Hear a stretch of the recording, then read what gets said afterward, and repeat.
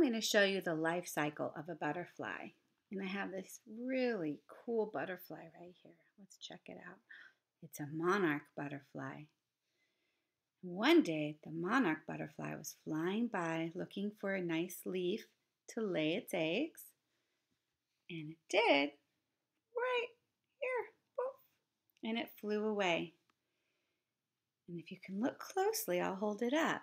She laid a bunch of tiny little eggs on a leaf. And then, after a few weeks, out of those eggs popped tiny little caterpillars. And they were so hungry that they ate and they ate and they ate.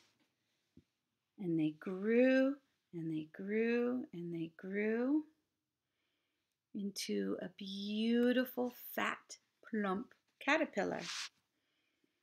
He wants to slide. And this, when he finally felt that he was ready, or she was ready to form a chrysalis, they found a leaf to hang on and formed a chrysalis, a shell around its body. And there it stays for 2 weeks while it changes. And this is called metamorphosis. Metamorphosis. And inside it's changing from a caterpillar into something else. After a few weeks, out of the chrysalis starts to emerge something. I see legs, I see antenna, and I also see a proboscis, the long tongue. And out emerges a baby, beautiful butterfly. And that butterfly grows and grows and grows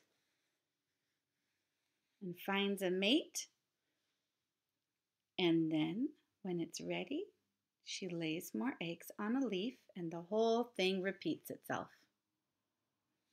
So eggs, caterpillar, chrysalis, butterfly.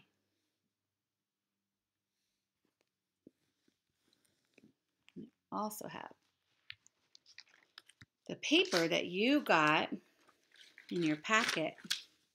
Looks like this. I see a leaf with eggs. I see a butterfly. I see a chrysalis, and I see a caterpillar. But it's not in the right order. So your job is to get scissors and cut these out. And I did that right here. I cut out the butterfly, the chrysalis, the eggs, and the caterpillar. And I try to remember which one came first. Remember the eggs? So I'm going to find the eggs. They go first. And out of the eggs emerged the caterpillar. And the caterpillar ate and ate and grew and grew.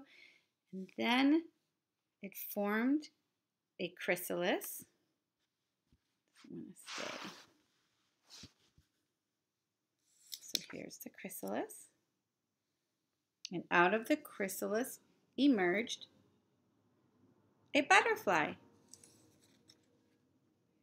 And here's our butterfly. So what I did was I found some orange construction paper and I found a glue stick, which I left outside, of course. So your job is to glue onto something else, or you can make it even a little booklet. The right order.